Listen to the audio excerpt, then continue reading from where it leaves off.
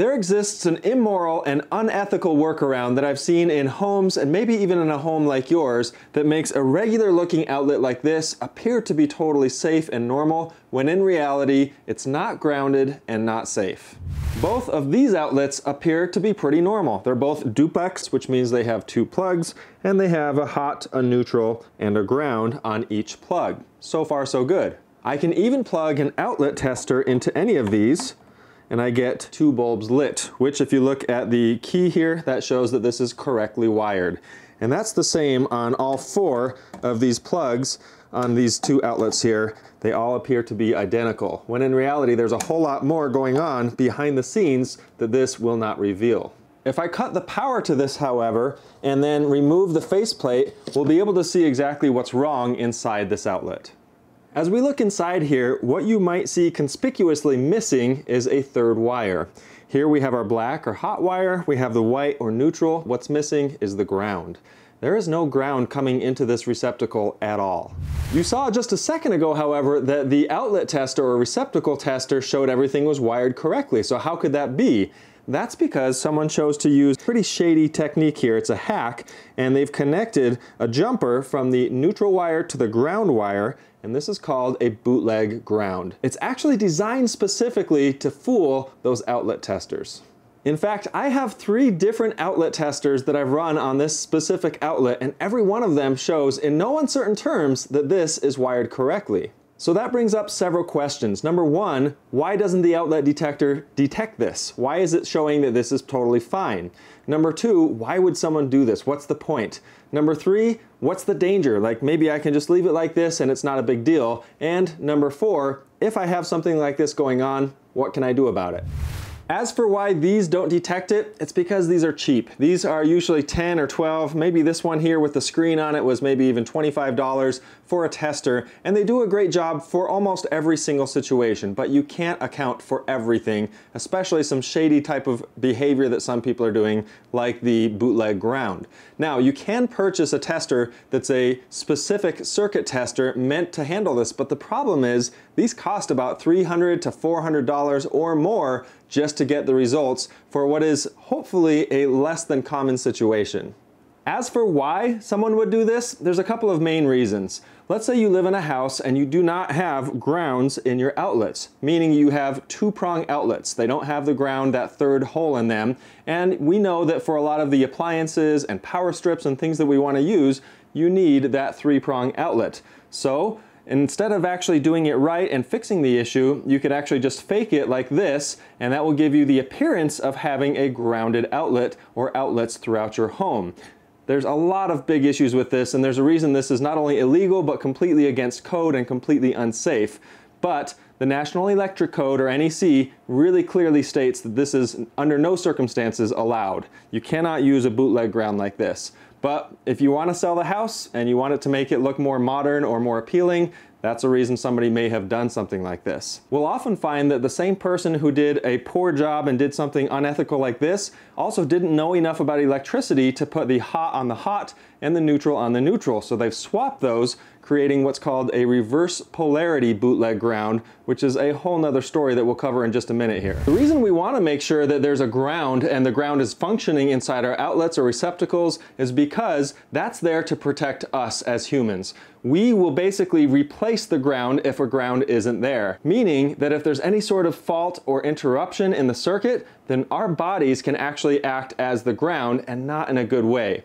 This could mean that the full 15 or 20 amps from the receptacle and 120 or more volts would actually run through our bodies and connect down through our feet to the ground or our hands to something else, causing us to have not only some potential risk of shock, but even electrocution or death. This is no joking matter. This is a pretty serious issue when you see something dangerous like this. What's worse is this situation that I mentioned a moment ago about the reverse polarity bootleg ground, which is what I've set up right here. I've got my hot wire, the black one, connected to the neutral or silver side, and on the other side here, I've got my neutral connected to my hot or brass side. That means that the wires are switched. I've got things going in the wrong direction, but because when you add that to the bootleg ground, now I've got my hot wire or my hot current connected to the neutral at all times, which means it's sending that out to everything and whatever is attached to this outlet.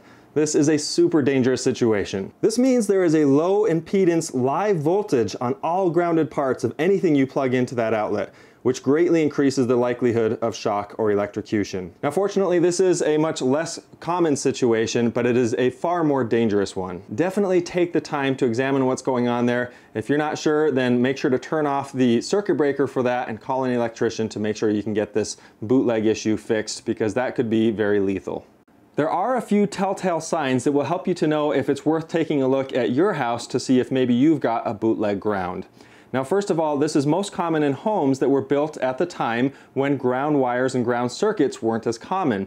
And this is a pretty wide range. This could be the 40s, 50s, 60s, or 70s, anywhere in there, and potentially even a little earlier or later, but those are going to be the most common decades where you'll see this sort of thing happening. Also, you can tell if you've got some two-prong outlets in certain parts of your home, but not in others. That's a good indicator that the house was built without a ground circuit and that maybe some upgrades or changes were made, and maybe they were done properly and maybe they weren't. If you think you may have a bootleg ground in your house, there's a few ways to check. Obviously, the first one is to buy an expensive tester like this Ideal circuit tester here, but at $421, at least at the time of this filming, that's quite a bit of money to pay. Really, the easier option, even though it's more work, is just to do what we've done here and pop off the plate, take a look behind there and see. Obviously, make sure to turn off your power at your circuit breaker box before doing any of this sort of inspection. If you see any wire of any sort going from these silver or neutral screws down to your ground, that's a bootleg ground, and that's dangerous. This is also a great time to check for that reverse polarity that we referred to earlier, because again, that's a whole nother level of danger to watch out for. Fortunately, there are several ways to handle this if you do find yourself in a situation where you've got a three-prong plug like this, but only two wires going into it and no ground. Your first option, and the easiest one really, is just to replace this with a two-prong outlet. According to code, you are able to replace a two-prong outlet with another two-prong outlet if that's how it was wired originally. That way you don't have to go through the expense of rewiring and everything, but you can actually just put that two-prong in there. It makes it very clear that there is no ground on that. A second option is to install a GFCI or ground fault circuit interrupter instead and mark it with the included no equipment ground label. You'll usually find that label in every single GFCI. You can even run other three-prong outlets downstream of this one, so long as they're also marked as no equipment ground. The reason a GFCI outlet like this works so well is because it actually is measuring the current coming into it and going out of it. And if there's any discrepancy in what's going out to what's coming in, it's going to shut it down.